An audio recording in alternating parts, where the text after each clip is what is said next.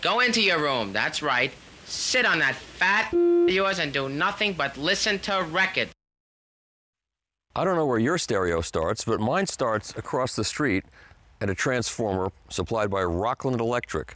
And then it comes across the street and goes to my roof, and then it switches over to new copper wire from the old aluminum wire.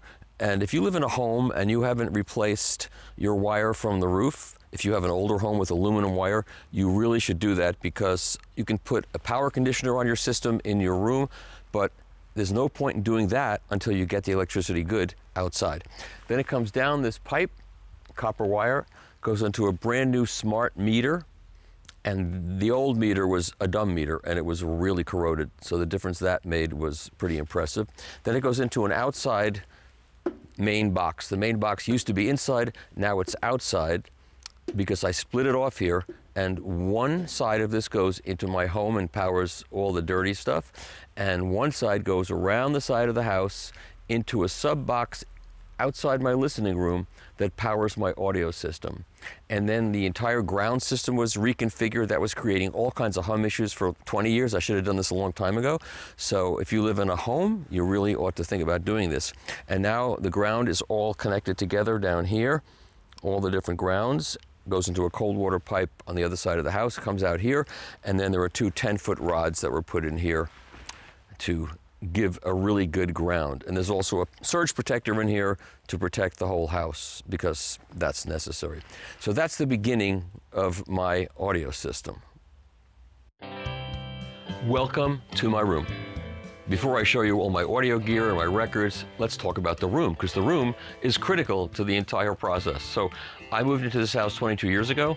It's a bi-level house, so it's got a concrete floor, which is always a good thing for an audio system. It has 3 feet of cinder block coming up from the floor all around, and then above that is wallboard, the normal housing framing and wallboard. So you have hard surfaces and soft surfaces, and that works really well acoustically.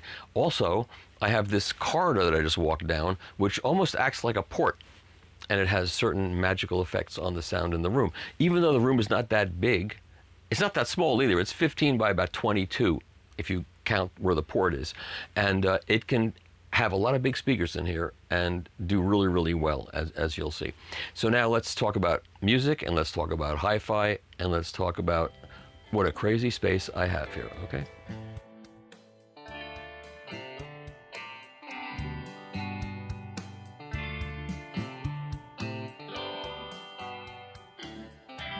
They say there's nothing new under the sun.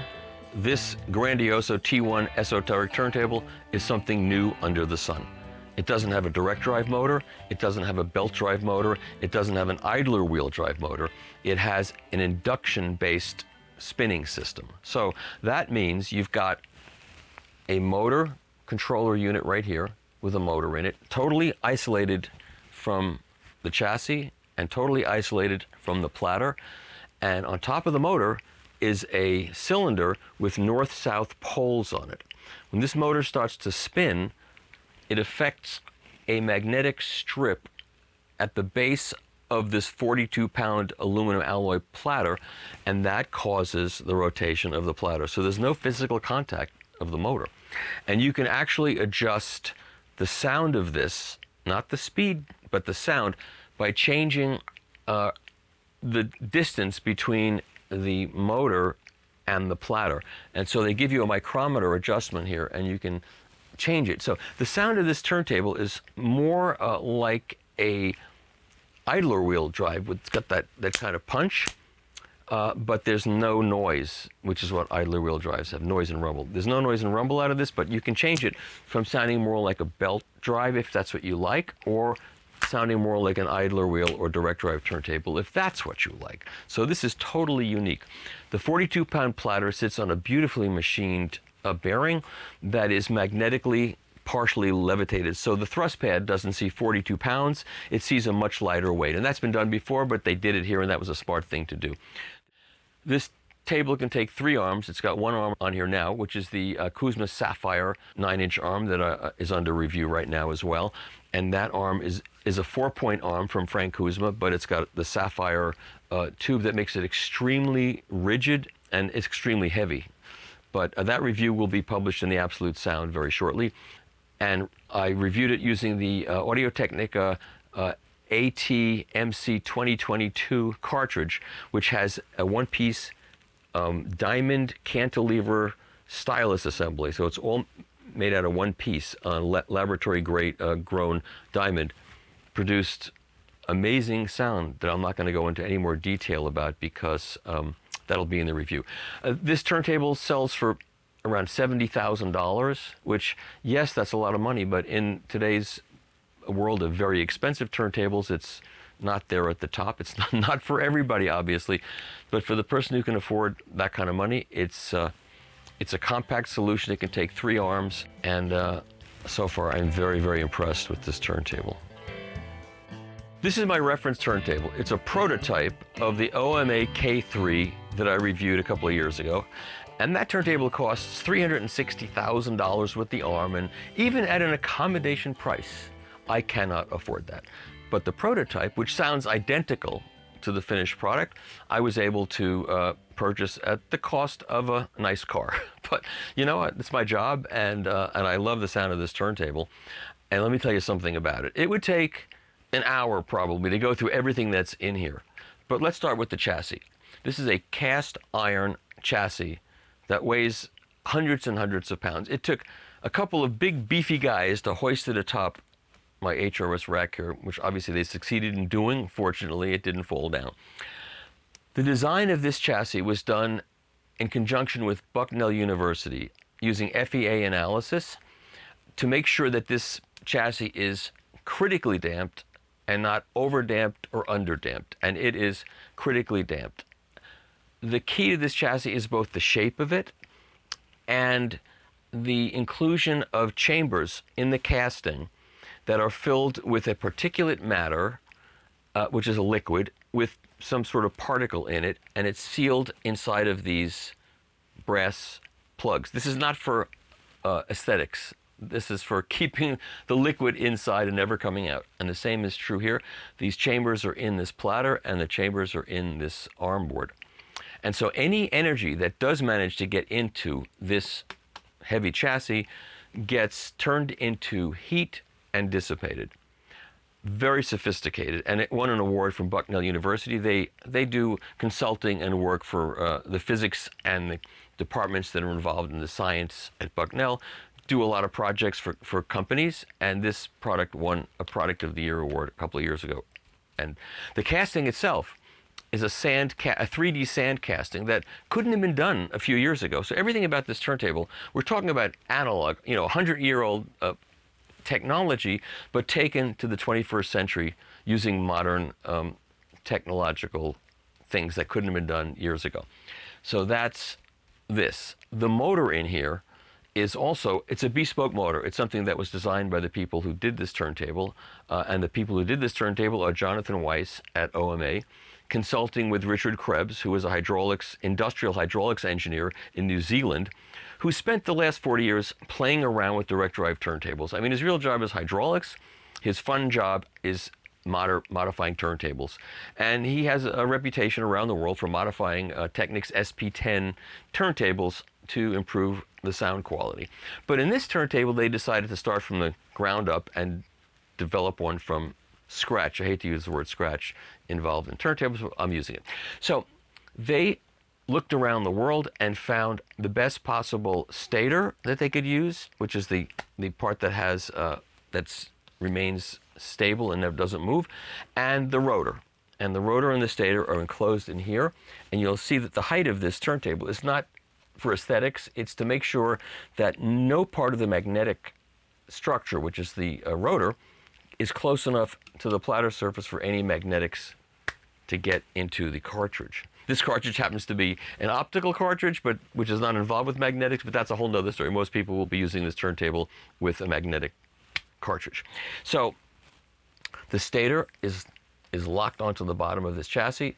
There's a shaft at the top of which has the rotor that spins, and all of this is controlled by a motor control system that they programmed over time, over thousands and thousands of listening hours and measuring hours, to get it to be not just rotate at the correct speed, but to rotate at the correct speed in tiny increments of time.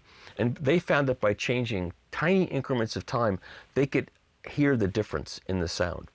And they spent all of this time and locked it in where they think it sounds best.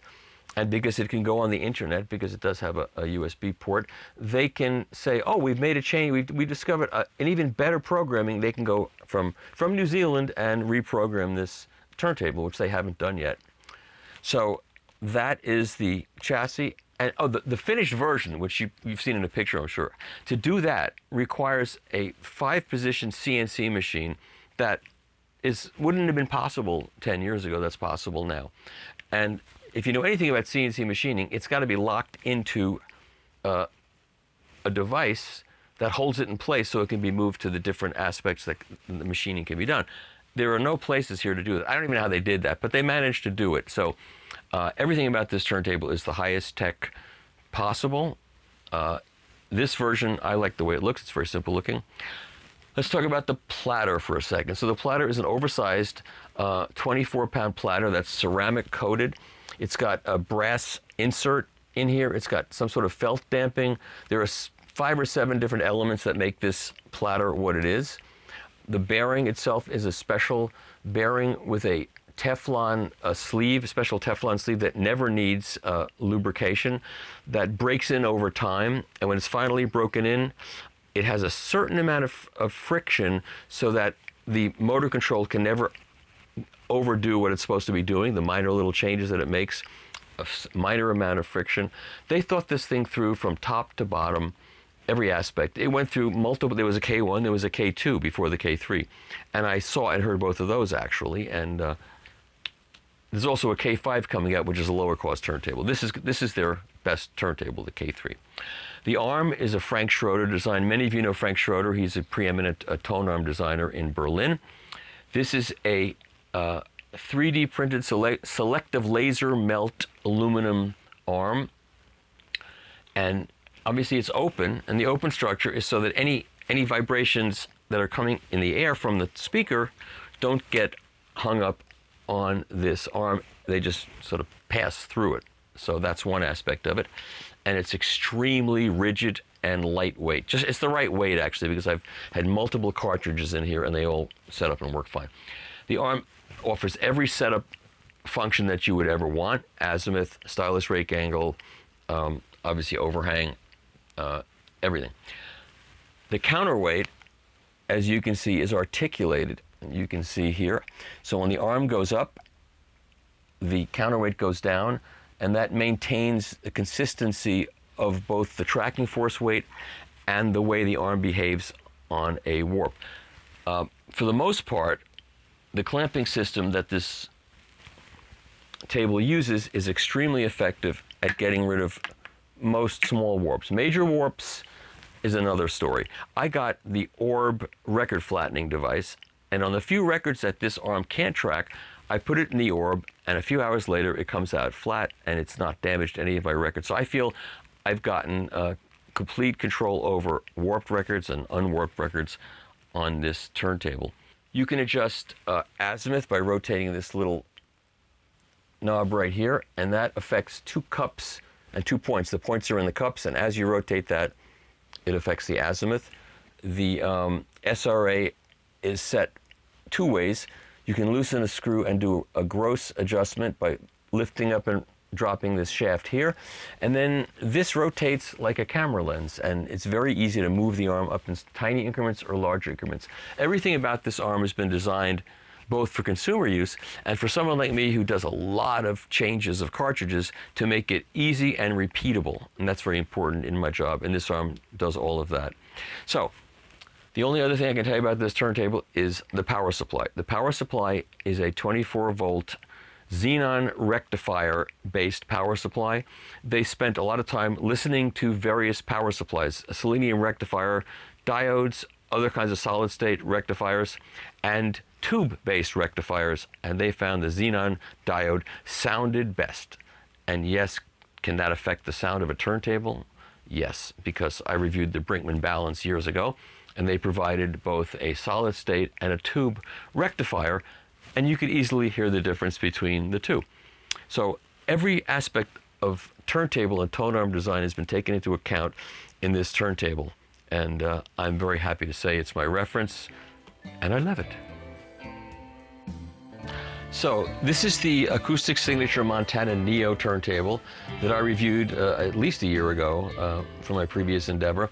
And the people that import this, Rutherford Audio, and the people at Acoustic Signature in Germany, outside of Stuttgart, were nice enough to let me hold on to this for a while, because one of the frustrations of this job is when I had the Continuum Caliburn, and that was my reference turntable, it only took 9-inch arms. You could put an 11-inch Kuzma 4-point on there because it has an offset of the pivot point. But otherwise, no, I couldn't put a 12-inch arm on that turntable. And with the OMA over here, I can't put a 9-inch arm on it because this platter is an oversized platter, which I also like. So I had the Axiom, the Dieter Brinkmeyer's Axiom arm from Germany, which was a 9-inch arm, and I didn't have a turntable to put it on. So Acoustic Signature was nice enough to let me hold on to this to do that review. And then, as I was about to pack it up, the Kuzma Sapphire 9-inch showed up, and I had no place to put that. So they let me hold on to it, and I put it on this turntable here, and they were nice enough to cut me an arm board for the Sapphire. What's really interesting about this table is that you can loosen a couple of bolts and move this section out and accommodate both 12 and 9-inch arms. And I wish all turntables had that, but they don't. So that's the Acoustic Signature Montana Neo. It's a 3-motor design under this very heavy platter. And I normally don't like multiple motors. I figure I would rather have no motors on a turntable if possible, but of course you can't have no motors because it won't turn otherwise. And the closest to no motors that I've experienced is the Grandioso over there, which there's no connection between the motor and the platter. But anyway, they've got 3 motors in here, and they made it work in a way that the speed accuracy was really good. It's very quiet, and I've removed one skeptical thing from my mind, that I don't like 3 motors. It works great in this turntable. And this is a really nice turntable. It's about $40,000 without the arm. And of course, I reviewed this with their arm, with the Acoustic Signature arm, but that's in the box, so I could free it up for this. And one other thing, I'm keeping it a little bit longer, and they're nice enough to let me do this, is I want to show you this arm here. This is the wand. This is also from New Zealand. This is a really interesting arm. I'm not going to take it out of this box. It's a carbon fiber pipe based arm, unipivot arm. I got this in a number of years ago to review, and I was getting started on the review when the importer gave up the line. So I wasn't going to review a product that wasn't available in America, so I gave it up. Then a new importer came on board and gave the arm to my dear friend, the late Art Dudley, and he reviewed it in my previous endeavor. And so I held on to it because now I'm going to review it on the Tracking Angle website, because it's a really interesting, unique design, and it's not very expensive, and it's very high performance. So watch out for the review of this wand arm. Let's talk about phono preamps. This is my reference, one of my reference phono preamps. This is the CH Precision P1. You can use it by itself, or if you want to upgrade the sound, you can add the X1 power supply, which is about the same size as this. And once I heard that, I said, if I'm going to buy the P1, I have to have the X1. You can also do a 4-box version where each of these is 1 channel. So it's 2, 1 for the left channel, 1 for the right channel, and then 2 X1s, 1 for the left channel, 1 for the right channel. I think that brings the total cost to $170,000. And it takes up a lot of shelf space, so I don't have the shelf space, plus I can't afford it. This is fine. This has 3 inputs. 2 are current-based phono preamps, so it's really great with a low output moving coil cartridge that has a low internal impedance, and you don't have to worry about loading, because loading isn't part of that process, and it's extremely quiet. And I love the sound of this thing, which is basically has almost no sound. It's a very, very fine, very quiet phono preamplifier. So there are 3 inputs, so I can switch between 3 different turntables at the same time, which makes it very, very useful for what I do. One input is a moving magnet input, moving coil voltage amplification based input. So the versatility of having both ways of amplifying a cartridge and having 3 inputs plus having extremely great sound and adjustability, all computer controlled adjustability, makes this a really useful tool for a reviewer and a really fine product for a well-heeled audiophile. Just a brief interruption, esteemed viewers. As you may know, I'm Tom Martin, Chief Content Officer of The Absolute Sound. We have a new product. It's on the Substack platform, and we're going to do some interesting things with Substack. First of which is reader questions and answers. Each Monday, readers will submit questions. We'll pick the most interesting ones and we'll answer the questions on Friday. We'll also have early access to articles and special blogs that don't appear anywhere else. We hope you'll join us. It's only a cost of a cup of coffee per month. Just check on the screen or in the show notes below. Thanks, and now back to the show. So this is the Dartseal NHB18NS preamplifier, and NHB stands for not heard before or never heard before. And one thing about this preamplifier is it's extremely quiet. It runs off of battery. It's battery powered. The original NHB18NS had a battery system that was problematic and required the batteries to be changed every so often, which required taking it out of the rack and changing the batteries. This new kind of battery, a new kind of charging system, is seamless. You don't know it's a battery-powered device. It stays charged. It never runs out of gas. It runs for a long time. You have to be sitting here listening for 12 hours or 15 hours straight before it switches over to AC power, and that's not going to happen in my life. I don't know about your life. So it's got 6 inputs, including a fully balanced input number 6. The previous version had a transformer coupled balanced input, which is not nearly as good. So this is a big improvement over the original one. And the other funny thing is, you know, here I am, a reviewer, and the original did not have a way to see the dBs. So there was, and because this is a free spinning knob, which has it's a very sophisticated volume control, also very unique. It's not a ladder resistor type of device. It's an optical. It's almost like equivalent to this turntable up here, in the sense that there's no touching. There's no like resistors in the circuit. Somehow I'm not an expert on that subject. I'm not going to go through it now, but that's how it works.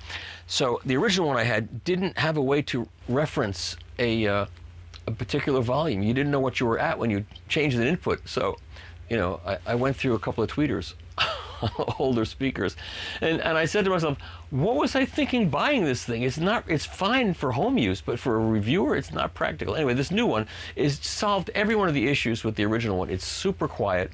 It's also got a really good phono preamp built into it, a moving coil phono preamp capable of 72 dBs of gain and loading, and it's all toggle switchable on the back, which for most people is not a problem. For me, it's somewhat of an issue because getting behind my rack is not easy, but I still manage. I set it for like 60 something dB gain and 100 ohm impedance loading, and it's good for most cartridges that I use on here. But I've got external phono preamps too, one of which is not in the system, and that is the Ypsilon VPS 100 and transformers that are associated with that. That's out right now. There's not room on the rack for everything. So that's the NHB 18NS, and it also there's a balance control and there's other functionality that you can get to by pushing it on the on this knob right here, but I'm not going to go through those. It's a full function preamp, and it's very quiet, and I really, really like it. It'll be my last preamp, I'm quite certain. It's got a mono switch and a remote where you can do volume, and you can adjust balance and mute.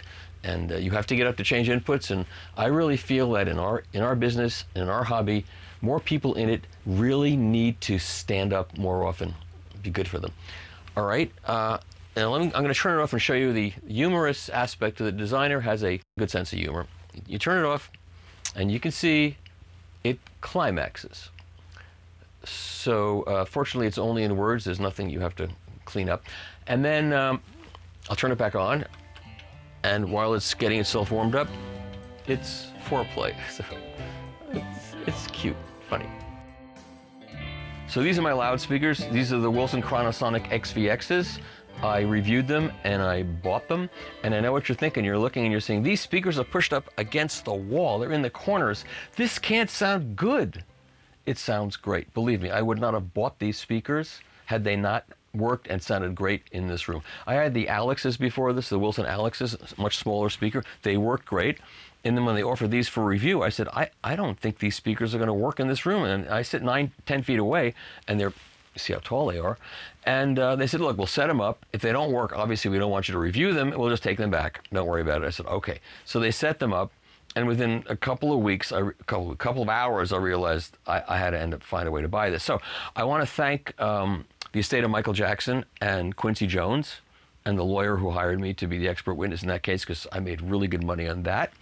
And that helped me buy these. And my turntable setup DVD that I made over 10 years ago, I thought I would sell a couple of thousand and make my money back because I put about 20 grand into that. I just got an order for 60 of them today while I was doing a previous take of this and had to be interfered with because I got the order of 60 more. So I've sold like almost 18,000 of those DVDs. You do the math. Even if you can't do the math, the number's really, really good. So I bought this. And I want to say to you, if you have money, I took it out of my retirement account though, basically. If you want something really badly enough and you're getting on in years, just take the money out and enjoy yourself. Life's too short. You know, you look at what's happening out there, Jeff Beck, Tom Verlaine, everybody's passing away. So just do what you want to do. I love these speakers. They work great in this room. And you'll notice behind the speakers, there's some ASC tube traps. That helps. And I got those. Harry Pearson gave me those ASC tube traps in 1986 or 1987. And I've kept them ever since because they work great. And I've also got some RPG diffusers and abfusers in the room. And I've got these apertures from still points that work really, really great. And the room's well treated, and the whole wall of records actually is a great way to deal with decay. Room decay is really good. Better than tooth decay. And certain things in the room are not, look, it's not a perfect room, but it's a really good room, and it sounds great. I turn the lights out at night, put on a record. I could be in the Village Vanguard. I could be at the Concert Cavallo. I could be at any great concert hall, and you don't hear the speakers at all. They disappear. And I know what you're saying. The people that hate this brand go, oh, I'm glad they disappear because they're the ugliest things I've ever seen. I mean, the comments under the review when it was published in my previous endeavor, it's just so, I don't understand what's wrong with people, but I like what they look like. I think they look really cool. If you put the grills on them, they look better. I don't need the grills. I like it the way they are. I love these speakers. This is my last loudspeaker, I'm quite convinced. So these Dart Seal amplifiers are the NHB 468s. They're powerful, but not the most powerful amps you can buy. They do about 800 watts into 2 ohms. I believe that's the spec. And they're easy enough to drive the Wilsons. Now, the Wilsons are efficient speakers. They're approximately 90 dB efficient, but they do present a punishing load to an amplifier. They're down at 1 ohm in many frequencies. And the average, well, it's a 4 ohm speaker, essentially. It does go to 1 ohm in certain places. Amplifier has no trouble with that. What's interesting about this amplifier is it's got very few transistors in it. It's a very simple circuit. And the designer felt that the fewer transistors, the better. The fewer junctions that are in there, the better. And the entire power supply is on a spring-suspended chassis. And when you get it delivered, it's locked in place. You take the locking pins out, and then it can float. And you can almost hear the difference of that easily. So that's all I'm going to say about this amplifier, other than it's got RCA single-ended inputs, it's got a balanced input, and it has the Zeal 50 ohm connector. So between the amp and the preamp, it's the ideal way to connect the amp and the preamp together. And people who hear this amplifier, even the most devoted tube people come down here and they say, you know, if I ever get rid of my tubes, I would try to get that because it just doesn't have any solid state kind of residue. It's really smooth and open, but it's not soft sounding at all. It's the best amplifier I've heard here. So that's why I bought them, and I love them.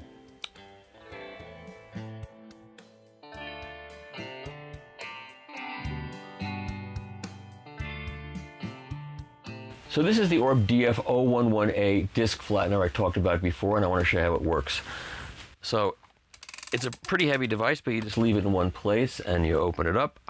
You take out this felt protector and you take out a record and you put it in. There's a spindle inside, so it goes right on the spindle, and you lower it down, turn it on, and it's a computer-controlled device. You can set it for 12-inch records or 10-inch records, and you can set it. There's all kinds of interesting settings on here depending on what you're trying to do. You just push a button and wait till it beeps, and then it does it all automatically. It heats up the record very slowly and very precisely. It flattens it, and then it cools it down equally slowly and precisely, and when it's done, it beeps and you know it's done. You take the record out, and it's flat. It's never ruined any of my records. And the way it works is it heats around the rim where the lip of the record is, and it heats in the label area. So there's no heat applied to where the grooves are, so it's not going to damage your records. But it really flattens them well. And when it's done, you take it out. And this is a record that I flattened. I didn't even know I had. It's a Mark Levinson acoustical recording of a guy named Elliot Fisk, who was a student of Segovia. And I didn't even know I had this record. I pulled it out. And I said, oh, this looks interesting, I'll play it. I went to play it, and it was all warped. I put it in the disc flattener. Now it's completely flat. So it's about $1,100 for one of these things. It's kind of expensive, but you know what? If you belong to an audiophile club, you can chip in together and let each member of the club have it for a couple of days or for a week and flatten their warped records, and that's a great way to use it in a club. I'm sitting in my Ecornis stressless chair, and believe me, there's a lot of stress when I sit in this chair. It's well worn, believe me, after many years. So now what I'm going to do is I'm going to put on these Sonic Presence microphones, and it basically turns the person who wears them into a binaural dummy head. I heard that. Don't say that. All right. So it goes like this and like this, and I'm going to plug it into my phone, which I have in my pocket, and there's a recording app. It records at 48K, 24-bit. It's pretty good. And I'm going to play a song on my speakers and let you hear what I hear. Now, obviously, it's not going to be as good as it is live, just like no recording that you own picked up by microphones sounds as good as a live performance. And you always know when you're in the presence of live music as opposed to reproduced music. But you'll get a good idea, because I've done this experiment and sent files to people. You'll get a good idea of what the system sounds like.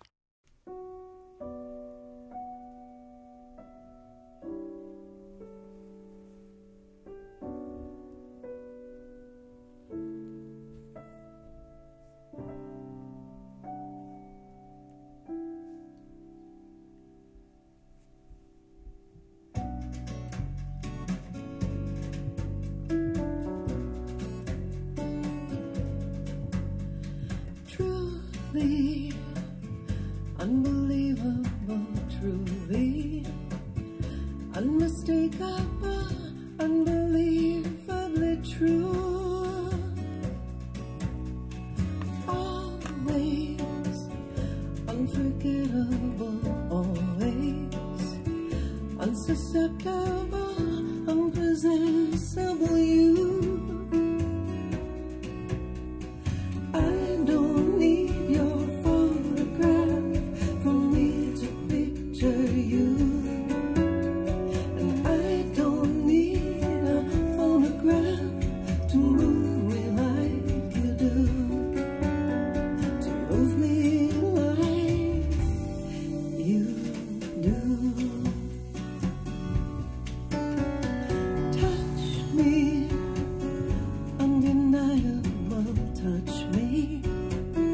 Indescribable, indefinable you. Leave me unexplainable, leave me. Guess unbreakable, you're unchangeable you. I don't need no photograph for me to picture you.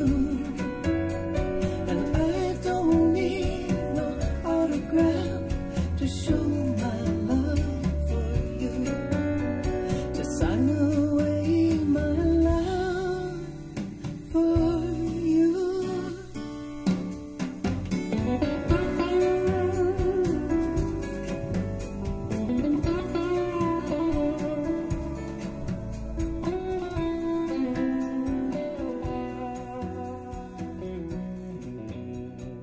And now it's time for the obligatory Show Some Records segment of our video.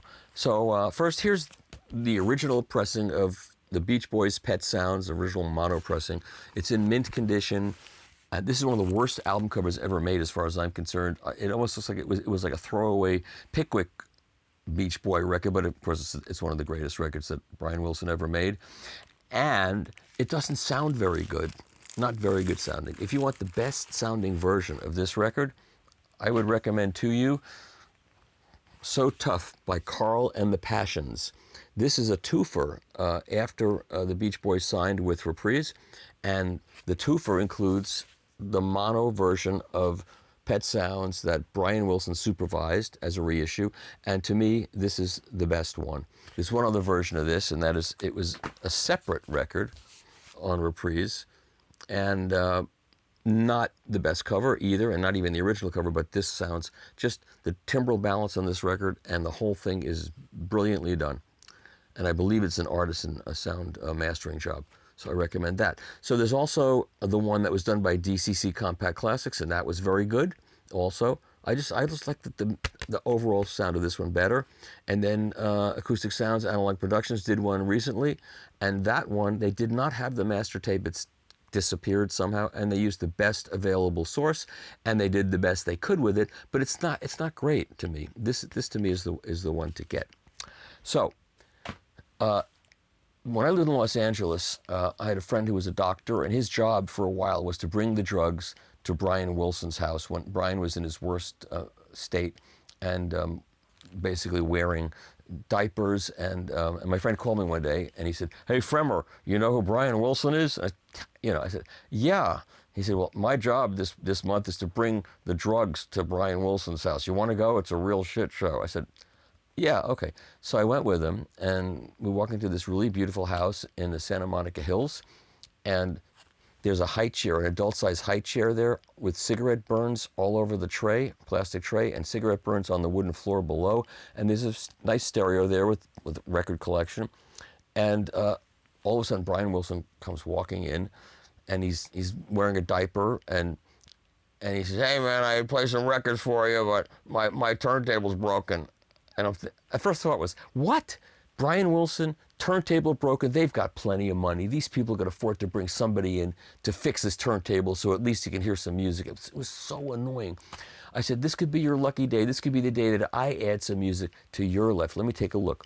So it was a dual turntable. It was a 1009, or I don't remember what model it was, but I knew dual turntables really well. And I took it out off the shelf, and it was just jammed. So I unjammed it. I went into the kitchen. I got some Vaseline and freed up the cam. It's a plastic cam. Got it to spin, and then I took the head shell off the arm, and the cantilever was bent pretty much almost 90 degrees, but it was aluminum, so I got a pair of tweezers, and I straightened it out. I was able to straighten it out, put it back in, set the tracking force, and I said, "Give me a record." So he took out a stack of records, no sleeves, no jackets, just the record. He said, "What do you want?" I got jazz, I got rock, I got classical. I said, "You pick what you want." I don't remember what record he picked, but he picked a record. I put it on, and it worked. He just sat on the floor and just bawled like a baby because he finally had music. I don't know how long this system was out of commission, but that's one of the things that, one of the things that vinyl has provided me in my life, this great story, and I'll never forget that story. And then years later, after DCC Compact Classics released their version, and I wrote the review of it in the Tracking Angle magazine that I published in the early 90s, one day the publicist called me and said, "I have somebody here who wants to talk to you." And it was Brian, and Brian picked up the phone, and he said, and he remembered the whole story, he remembered all of it, and it was just so cool. Okay, that's that story. Now, if you want the best version of Sticky Fingers, it's this one. This is a German pressing. This was an export-only mastering done in America by Doug Sachs at the Mastering Lab, and it was only done for Europe, not for America. And the way you would know it's the right one, it's got a tiny, tiny little TML stamped into one side, T period, M period, L period, but only on one side. And this is the best sounding that I've ever heard. So if you can find one of those. I thought I found one in Munich last year at the at the high-end show. It was from Germany. I took it out of the jacket. It didn't have the TML, so I passed on it. It was only $80. I found one of these at Disc Union in Japan in mint condition. It was $250. I just didn't want to spend $250, so I didn't. This is one of my favorite records. It's Sir John a Lot of John Runborn. This is the original British transatlantic pressing with the purple and white label. This is an amazing recording. I think this was done at Sound Techniques, yeah, by John Wood, who did all of the Nick Drake records and the Fairport Convention records. He was a great engineer. I think he's still alive. I tried to interview him once. I called him up, and he said, "I'm not a very interesting person. You don't want to talk to me." I said, I'm sure. If you let me interview you, I'm sure I could draw some great stuff out of you, but he didn't want to talk, so I didn't get that. This is the one to get. The American on Windham Hill is not very good, I don't think. I think it was done from a digital F1 transfer. It's bright and hard. Some people like it. I don't. And then there's the American Reprise where they added reverb to ruin it. I don't know why they did that, but they did. This is really, really great. If you want the best version of Magical Mystery Tour, it's this German Horzu version, which has side 2 in real stereo. The original American is electronically reprocessed for stereo because this didn't come out as an album originally in the UK. It was a double EP. And Capitol wanted a full album, so they took songs, Hello, Goodbye, Strawberry Fields, Penny Lane, Baby, You're a Rich Man, and All You Need Is Love, things that really should have been on, some of which should have been on Sgt. Pepper, but they didn't do, George Martin didn't do that. I think he later said he regretted not adding some of those tracks. So he sent over a mono tape because he didn't have time to mix it in stereo, and that's what came out in America, reprocessed for stereo. In Germany, a little bit later, they had this, and they did it in stereo, and it sounds phenomenal. They eventually did it in America later, but the original's not that good. And this just happens to be a really good pressing. The stereo tape of this that MoFi released, a cassette, is in real stereo, but not the record in the box set. Crazy stuff. So that's that. And I'm not really an autograph fanatic, but I have some cool autographs anyway. So this is the original UK version of Kiko, which is, I think, one of their best records. And when I interviewed them in Philadelphia, they signed this for me. It was really a fun night. We went out to record shopping. You walk into a record store with Los Lobos, let me tell you, it's not bad. Good things can happen. And we went record shopping. We went out for hoagies or whatever they call Philadelphia cheese steaks, whatever they call them. That was a fun hang. Then I interviewed Keith Emerson, and he signed this for me, and I said to him, this is a original British immediate pressing of this, and I said, so Keith, what kind of music do you listen to at home? And he said, I don't listen to music anymore at home. I watch the History Channel. That was kind of disappointing, you know. And then here's an original UK version of Crosby, Stills, Nash & Young on Plum label original that had Graham Nash signed for me one of the 2 times I interviewed him. And then my final one is my original British pressing of Rubber Soul that George Martin signed for me. And I try to tell my wife I said, let me show you some cool stuff in my collection that, when I kick the bucket, you want to know about these. You don't want to have, like Chad Kassem come in and grab the whole thing at $1 a record or whoever's going to get them. These you should pull out separately. And she says, I don't care, whatever. Someone's going to get this. It's really cool. And then I have, this is the first British Queen album. And I cut the national radio spots for Elektra Records on the first 3 or 4 Queen albums. And one day I was sitting in my apartment and the mail showed up, and there was an airmail letter on that thin little, thin kind of blue paper that airmail letters used to come in. And there was this letter. And I open it, and it's from the Hotel Bel Air in Hague, the Netherlands. And it's like 2 pages written by Brian May, in which the publicist from Elektra had sent him a cassette of my commercials for Queen and some of my comedy things that I had done for the record store that I did commercials for. And he said, He said, anyway, what I want to say is thank you for the sheer heart attack tape. You seem to be the only bloke who can really get these things together. In fact, we think your edits are more interesting than ours. Just imagine yourself being a 20-something-year-old kid and you've cut these commercials and you get a letter from Brian May. It still is exciting to me to have gotten this. And then at the end he signed, thanks again, Brian May, and he put in parentheses, Queen, as if I wouldn't know who he was. So this lives in this first Queen album, British Queen album jacket, and someone will get that one day. So there are only two other things I wanted to show you. So one is the Animal Olympics soundtrack. So Animal Olympics was an animated feature film that I co-wrote and did a lot of voices on with Gilda Radner, Billy Crystal, and Harry Shearer. In fact, I gave Harry Shearer his first animated film voiceover job, as far as I'm concerned, because I was responsible for hiring him. And this is the album that Graham Gouldman did from 10cc, and I also was responsible for him getting hired to do this. And Graham came to our studio in LA where we were doing the animated feature. By the way, the animated feature film is now on Amazon Prime, so you can watch it. It's been on there since the Olympics last year, and I guess they keep it on there because it's popular. I can tell you stories about Animal Olympics that are, but I won't right here. But anyway, Graham came to the studio, and I sat down with him, and I also edited all the music for this movie, aside from co-writing it and doing voices. And I went through all the songs, all of the animated sequences, and explained to him what kind of music I think we should have, and including instrumentation, and he did a fantastic job of writing and producing and performing all of these songs that were done at, he did most of it at Strawberry Studios, which was 10cc studio in Manchester, and some of it at A&M in Los Angeles. And I also supervised the mix of this, which was done in surround sound, even though this was actually done for 2 television shows in America on NBC, one for the Winter Olympics, one for the Summer Olympics. And then we put it together for a feature-length, hour-and-a-half feature film, and it played all over the world. And we debuted it at the Miami Film Festival in 1979, in surround sound. And it was on a 4-tracked, mag-striped film. And the sound, I recorded all the sound effects in real stereo, Blumlein pair microphone.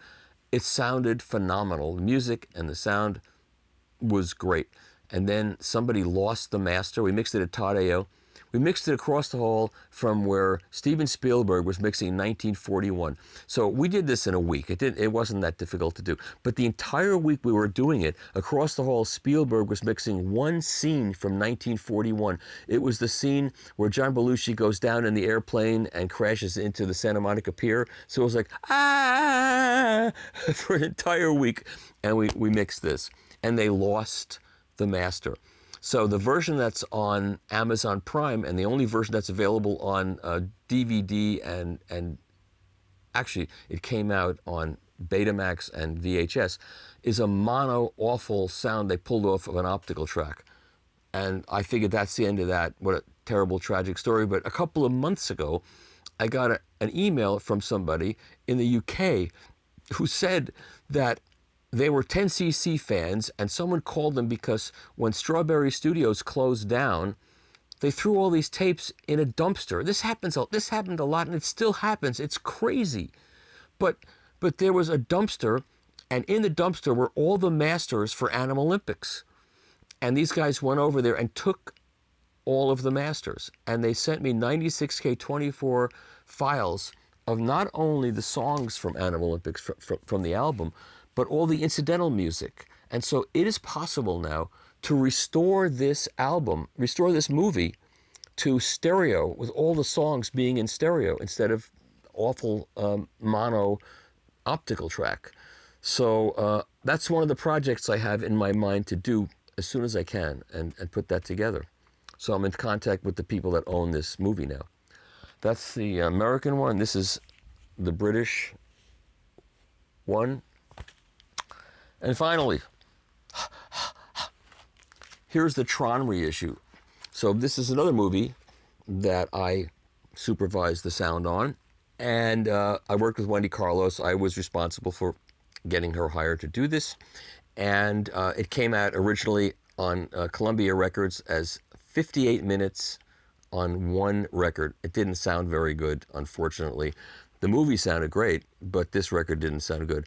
And I wanted to hire the Police to do the music on this, because the movie features Jeff Bridges as this edgy, rebellious video game designer, and he got fired from the company he worked for, and he set up this arcade thing, and kids would come play the arcade games. And so it was kind of an edgy thing. I wanted the Police to do the songs, but Walter Yetnikoff from Columbia Records insisted that Journey do the songs, because Journey was the hot band at that point in time. And I said, but I want the Police. And Walter said, if you don't have Journey do the songs, we're not going to release the album. So we had to have Journey. And the last thing that the scenes needed, the last thing this movie needed was ballads, was, big, glorious, grand ballads. It needed jumpy kind of stuff like the Police did. So I had to go meet Journey. This is when they were as big as they ever got. I had to go sit down with the guys from Journey and explain that I didn't want them to do this, but I was forced into using them, and I really wanted the Police. I wanted jumpy, kind of reggae-ish kind of music for this. And they came back, and, to their credit, first of all, they didn't beat the shit out of me, which they probably should have. They didn't. But to their credit, they came up with a song called Only Solution, where the drummer played like Stuart Copeland, and Steve Perry sang like Sting. I mean, not imitations, but kind of sounded like... And the song is great for the movie, but it wasn't a hit for them. And anyway, it's in the movie. So this is the reissue that was done by Audio Fidelity, which used to be DCC Compact Classics. Marshall Blonstein redid this. And we recorded the symphonic parts at the Royal Albert Hall with a 102-piece orchestra, and using the organ, and a remote BBC truck came and did this. And then she mixed it back in her place and added all the synthesizer parts. And then there's a chorale in this that was recorded at Royce Hall in UCLA. And all that was put together by her. And it's fantastic. It came out really, really great. And this is the version to have, and it's out of print now.